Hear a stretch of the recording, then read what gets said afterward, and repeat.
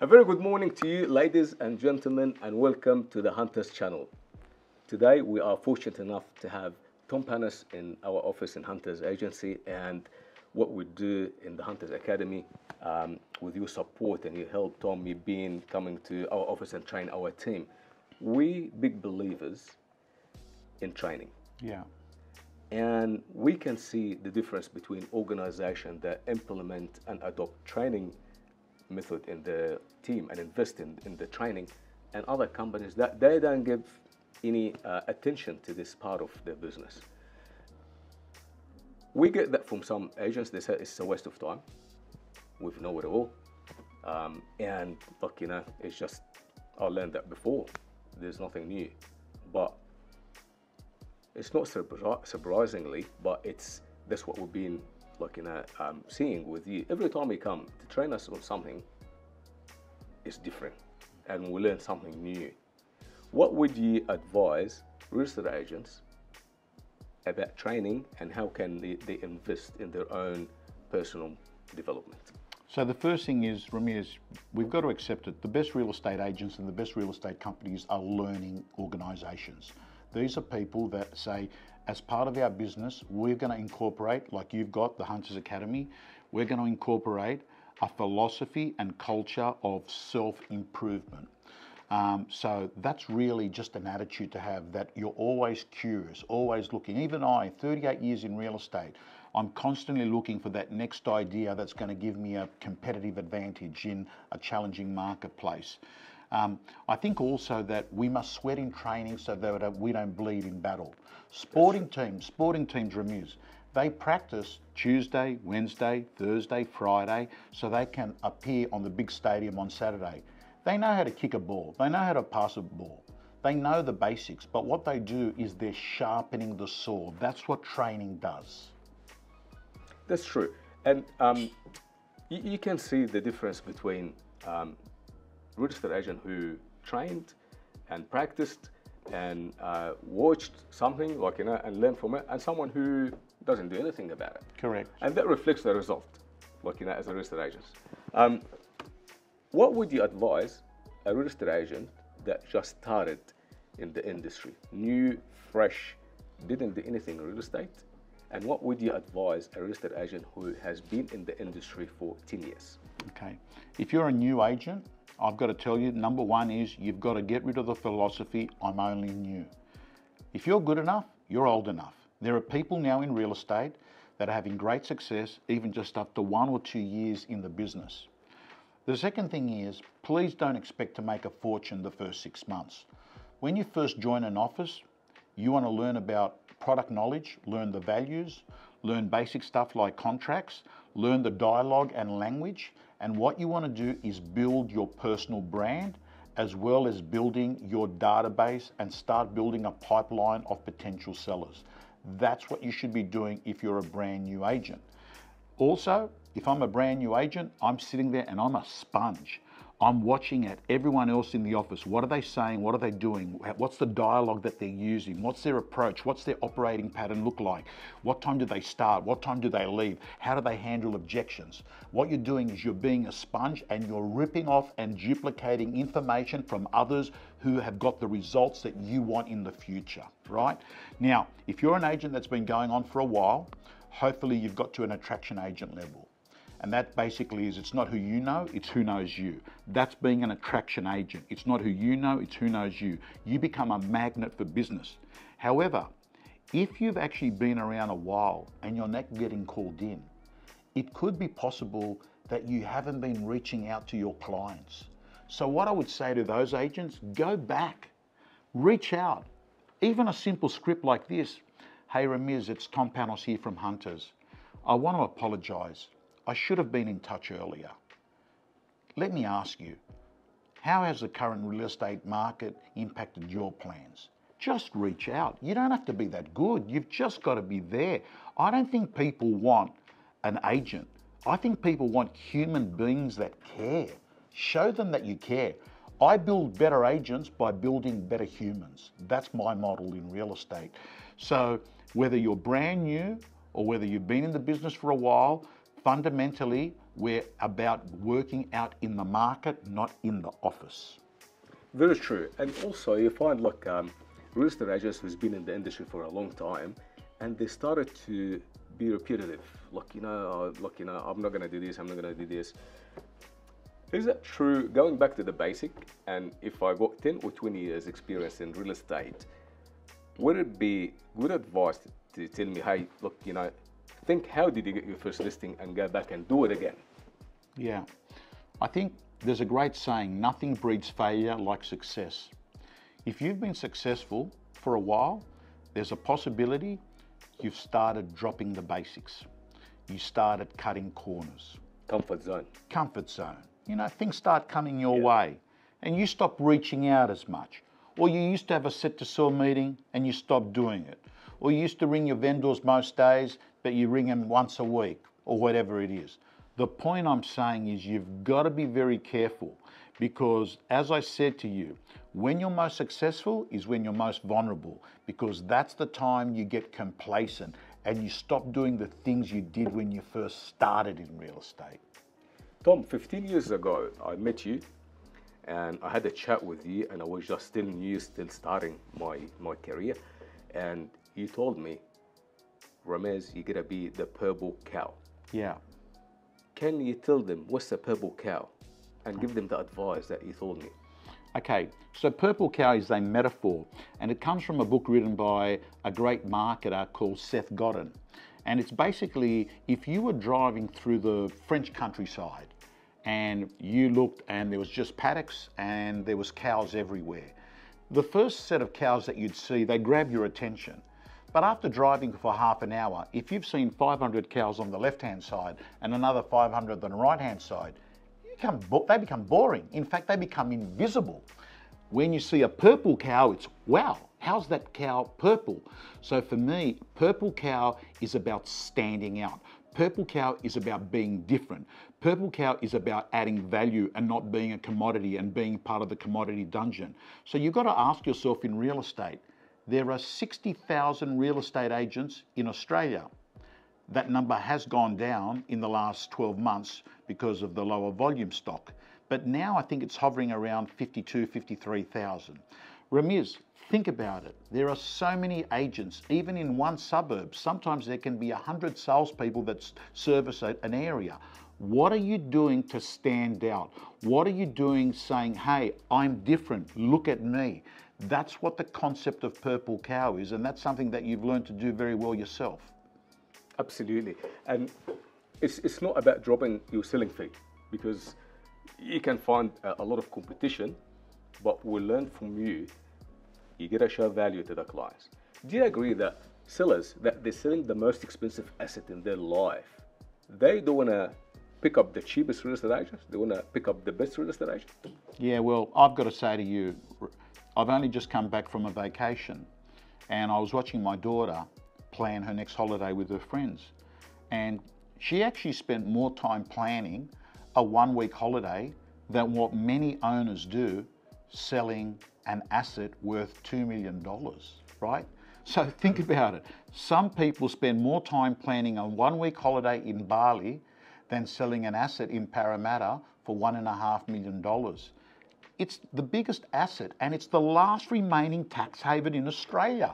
Every dollar extra we get for a home that's a family home, we pay no tax. You've got to earn twice as much money at work to get the same financial benefit. If you sell a home for more than 100 grand, that 100 grand goes into your pocket. That's profit. But if you make $100,000 at work, you're going to pay, I don't know, 30, 40%, depending on your tax bracket, whether you're a company or not. So Ramiz, to me, selecting an agent and making sure you don't cut corners in the selling process is so important. And the reason why is that it can change the trajectory of your life. If you get good money, if you picked a great agent, they get you a great result, it can change the direction of your life and your family's life in the future. So what's the difference between a standard real estate agent and a superior real estate agent? In the result, up to 10% in price. So something that might have sold for $1 million sells for 900 if you pick a bad agent. So what's the difference? It's expensive. Oh, It's an expensive mistake. Like, That's like if I always say to people, if you think hiring a professional is expensive, wait till you hire an amateur.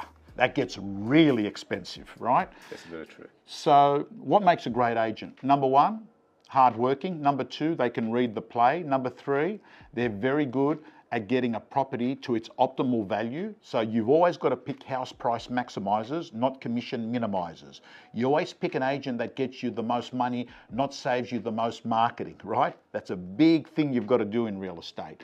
And the other thing you've got to do is pick an agent that can advise you on how to have your property presented, because with styling and incredible photography and video work, you can take something. You know what we do in real estate? We take a glass of water and we put it in a Pellegrino bottle with a green label and we brand it. We make it special. It's still a odorless, clear liquid, but one sells for 10 times more than the other because of the way it's presented and marketed. Very true, very true. Look, if I'm a real estate agent and I've been in the industry for 10, 20 years, and I want to take my business to the next level. Yeah. What would be the best 3 advices that you can give me to move my business from A to Z? If you're a real estate owner? Yes. Okay. The first thing is, I would say that real estate ownership is basically 2 things. Recruitment, retention. Your job is to recruit, your job is to retain the good people, all right? So when you're a business owner, not only are you listing real estate, you're listing people. So I would say become a lister of people. The second thing is, I want to let you know, when you're a great business owner, the fastest way to change your profits is to change the culture. Create an environment that we're here to do business. I mean, there are some real estate offices that are like adult daycare centers.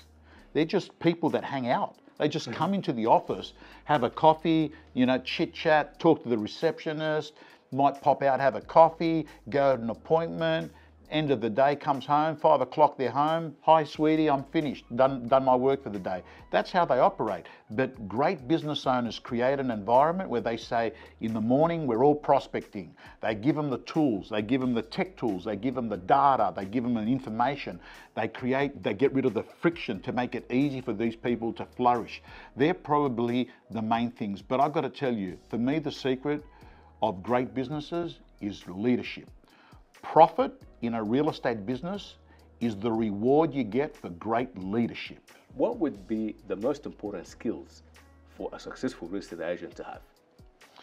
I think the ability to handle rejection, the ability to understand that we're going to be having long grinds of hard, slog, negative feedback. We're going to get let down. We're going to have the heights of exhilaration to the depths of depression in 24 hours in our business, and that you're going to have the ability to go to bed at night, press the reset button and do it again.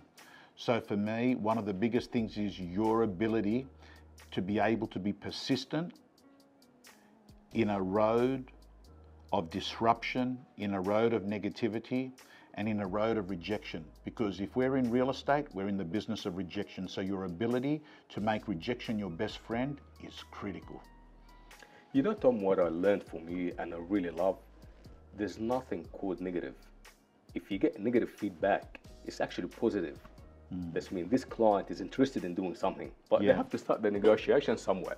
You can come up with something negative. Oh, look, I really love this house is a bit small, but how much?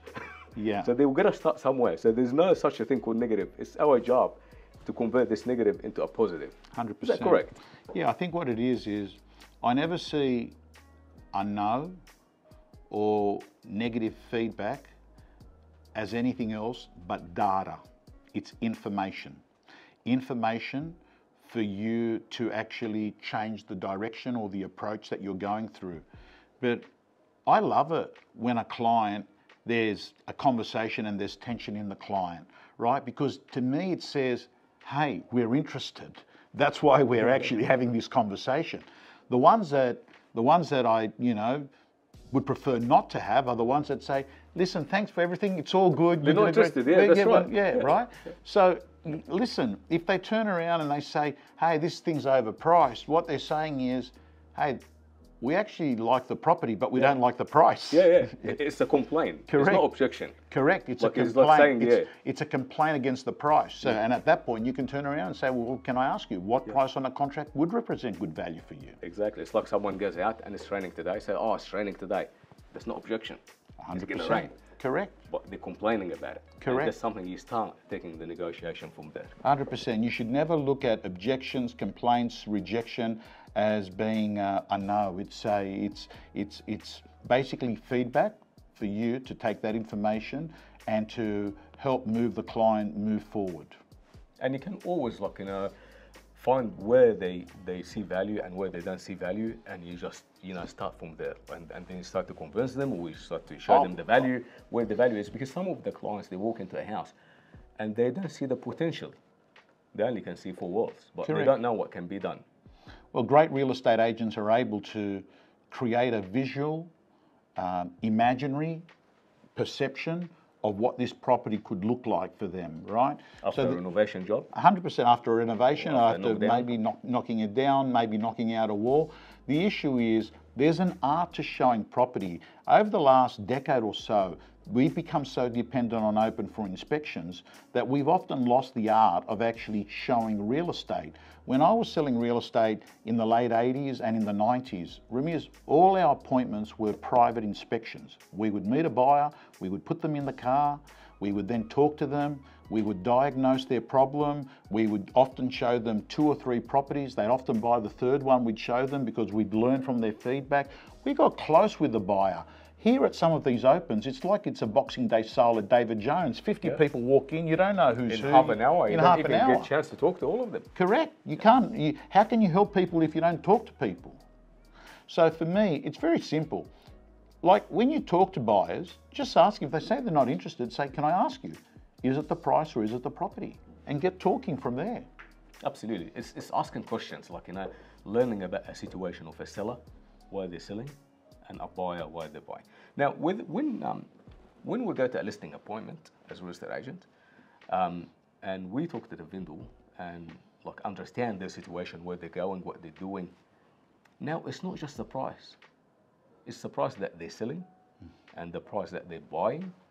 And it's a combination of a lot of things. So for a real estate agent to go sit down and connect with you as a vendor and try to help you to move to the next step in your life, it's a lot more than selling a property. 100%. I think most people that sell a property often buy a property. So what you're looking at is 2 chapters in the book. Chapter 1, what we sell for. Chapter 2, what we buy for, right? So I think what great real estate agents do is they don't look at things in isolation. They look at things holistically. They get a really good view of the client situation. What problem are we solving? That's what great agents do. When they're sitting in front of a client, they're sitting there and they're thinking, what's going to get this client from being stuck to unstuck? And they're listening there. They're trying to cue in to try and find out what's important for this client. Why are they in this situation? And what situation do they want to be in? That's what a great agent does. Poor agents, they're just going in there with commission breath. They're just looking at one thing, and all they want to do is do a deal and get out of there. That's not what great agents do. Great agents are looking to have clients for life. And that's when you get referrals. 100% raving fans. And you will become attractive agent. Exactly right, because when the word gets out, use Ramirez, they'll come to you. And we know when people come to you, the dynamics change versus you going to them. With a real estate agent, I don't know this area, buying agent, do you need a certain license to be a buying agent only, or not really? Real estate agents, my understanding of the law is real estate agents can be buyers agents. Can buyers agents as well. Yeah. We have been doing that in our business. So we've been helping clients to purchase. We don't charge any fee, it's part of our service and part of our commitments. Yeah. And you know what? It didn't ever affect our business. It's improved it and increased it. And it's time consuming. When you sell a home for someone and they trust you, they know you, as you just said, a while ago, that you connect with the clients. You become part of their life. You become part of their family. You're going to be the trusted agent when they come to buy. They send you something, say, hey, what do you think of that? What do you think of this price? I want to buy here. I want to buy here. It's got to be, Ramiz, it's got to be the absolute most underused, biggest secret strategy in real estate. You want to prospect? Work buyers. They're out there. They get treated poorly. Most real estate agents are looking for the buyer that can buy just today and not worrying about others. But good real estate agents are working with buyers. Often they're working with buyers and they're actually sending them properties that other agents have got. Because what they're saying is, hey, listen, you might not buy from me, but I'm going to service you. And I'm going to prove to you that whenever you need to engage an agent, I'm going to be the one. So I would say to every agent watching this, work buyers. In fact, I would say, Ramiz, that every agent should aim to have up to 25 buyers that they're working with at any one time. The most neglected person in the transaction is the buyer. They just don't get treated well. There's one worse than that. Browsers. Yeah. And I think that's a big mistake a lot of real estate agents they do. If someone is browsing only, some real estate agents look at it as a waste of time. I'll tell you a short story. Yesterday, I listed a property and the comp is about $70,000. And the guy, he rang me, said, Ramez, I want you to sell my home. I said, okay, thank you. How did you hear about me? He said, look, I've seen you work around. And I came to send him a message. You know when you send someone a text message, Yeah. you see the history? Yeah. This person made an inquiry Yeah. via text message from 2020. Every single home I sold in the area, Ramez, how much this house sold for? And I looked at my language when I texted him. Look, I was very nice to him and very accommodating and answering him. I asked him a couple of times, do you have any interest in selling or buying? Like he said, no, not now. So you don't underestimate who's making the call, who is calling you or who is texting you. It's not a waste of time if you're there for a long term. So you're going to have to make a decision in your real estate career if you're an agent. Are you going to play the long game or the short game? If you're going to play the long game, which is the one that's going to guarantee you long-term success and a sustainable career in real estate, Ramiz, it's going to mean that the cycle of the relationship with that client is going to be years, not days. And as you've seen from that text message thread, that it can take 2, 3, 4 years of touch points with a client before they actually do business. So 100% let go of the commission breath, be someone that goes out and serves people. How can I solve these people's problems? And don't ever think, which some agents do, and obviously you didn't in this instance because you've stayed in touch there, don't ever think to yourself, oh, I'm not going to waste my time with them. They're just browsing, they're a wastie, right? I've got to tell you, that's the beginning of a client for life. That's right, that's right. No one's going to waste time to just search properties, how much sold for, or attend auction, come to open home. Correct. They There's an interest. definitely want to do something. Correct. But they're not telling you, or you didn't answer the right question. Correct. Look, I want to ask you something about the market. So, do you think, or do you believe there's a good market and bad market? So I don't subscribe to that view.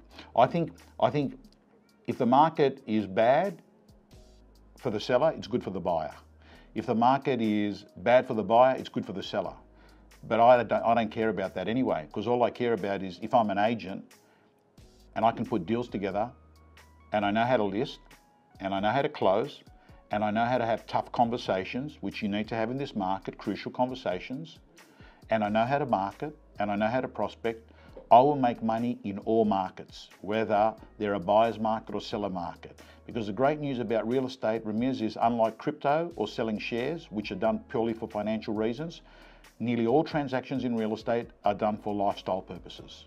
They're done because people are dying, they're getting sick, they're getting old, they're changing schools, they need a smaller house, they need a bigger house, they're doing a tree change, they're doing a sea change, they're doing it for lifestyle purposes. So if you're a great real estate agent, it doesn't matter what the market's doing, you'll be doing deals. Absolutely, and that's what matters, because some real estate agents, they try to find excuses for themselves to fail. Yeah. So it's, oh, it's a bad market now. Oh, there's a lot of supply. Oh, we're always going to have a struggle. We're always going to have competition. We're always going to have people that try to discount their selling fee to get a business. It's always going to be there. It's not going to end. But when all this happening, people, they succeed.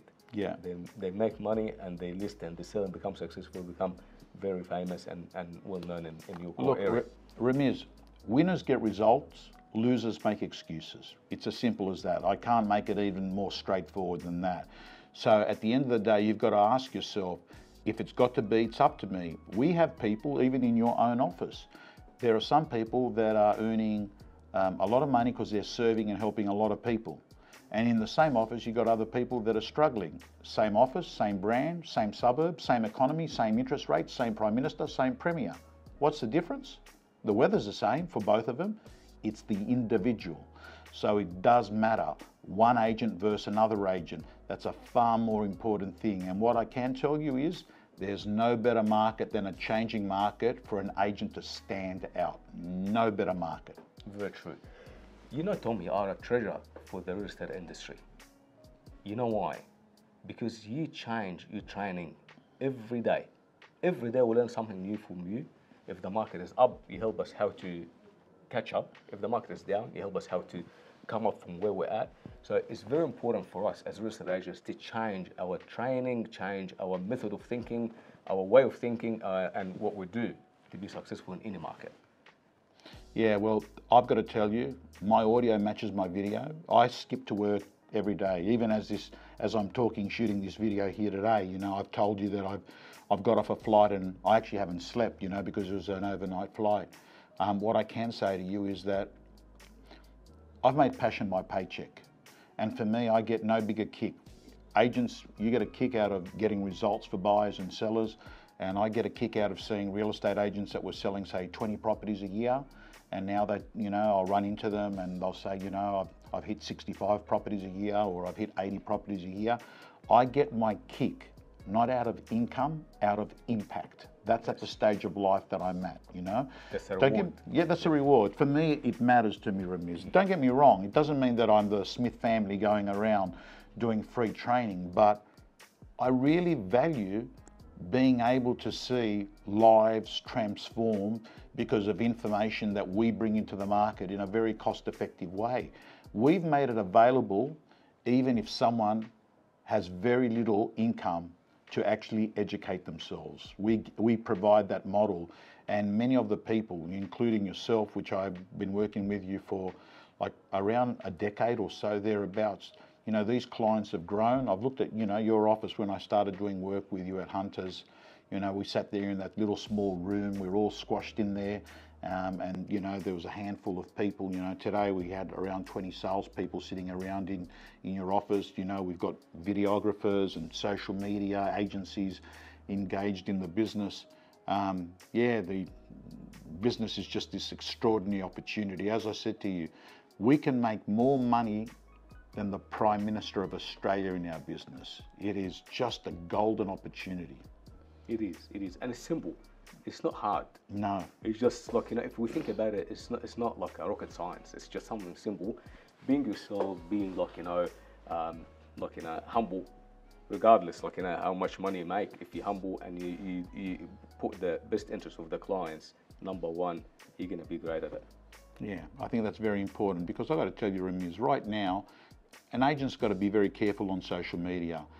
What you're posting, ask yourself before you post it, how is it going to make the client feel? Do they need to see another one of my flash cars? Do they need to see that I'm flying business class? Do they need to see my latest watch? Is that client going to feel better about it? So before you post things, ask yourself, how will it make the client feel, right? Very, very important, because deep down, people, we're number 3 from the bottom in reputation, Ramiz. We don't do ourselves any favours by going out there. I mean, think about this for a moment, Ramiz. Imagine, Ramiz, a dentist that followed a real estate agent strategy where they're posting content on their social media. What would they write? 20 patients today, $1 million year, hashtag best dentist in Australia, hashtag killing it. You know, dentists don't do that, right? No. But yet in real estate, you scroll through the social media pages, you scroll through the timelines of Facebook, Instagram, TikTok, and what you see is this barrage of self-promotion, people, agents saying, look at me. So show humility. These people are paying us good money, right? They already don't like us. Don't make it worse for ourselves. That's true. You know what works really good, and we encourage people to do it. Doing something back to the community. Like, you know, if I work in a certain suburb, it's going to be something like really good if you sponsor a school, or donate blood, or do fundraising for, like, you know, for a hospital or something. It's just saying thank you to your clients, because marketing is expensive, right? We can spend like whatever it takes to market something because I bought a new car or something. I would rather to pay something back to my community that they feed me and they give me business to me and my team and my family and put food on my table. That works like magic. So, Ramiz, the community agent is the winning agent. The agent that brings the community together. The agent that becomes the ecosystem of the community, the center of the community. And as far as I'm concerned, the community's paying for you to have a good living for you and your family. Give something back to the community, because if you don't, you'll be paying tax on that. And I've got to tell you, I'd rather be giving it to the community than giving it to the tax man. Very true, very true. If you want to be a unique real estate agent and you want to stand out from all the crowd and you do something perfectly right, one last advice you give us before you leave, what would that be? We live in a world where you can build a personal brand in the fraction of the time it used to be when print media was the prime vehicle for real estate. Now on social media, between Google, search engines, rating sites, Instagram, Facebook, TikTok, you can build a personal brand. The truth is, we all own our own TV channels now. And we are the chief content providers on that TV channel. We can build an audience, a tribe that's got our vibe, right? And the bigger the tribe, the bigger the vibe. And I've got to say to you, you've got this golden opportunity within a fraction of the time it used to take to actually build an incredible personal brand in the community. I would say put time and energy into content creation and content curation that serves the community. Doesn't serve you, serves the community. Social media is about educating and making the lives of the people that consume the content better. It's not about making yourself feel better. Tom, thank you very much for coming. Ladies and gentlemen, thank you so much for watching our Hunters channel, and we'll see you in the next episode.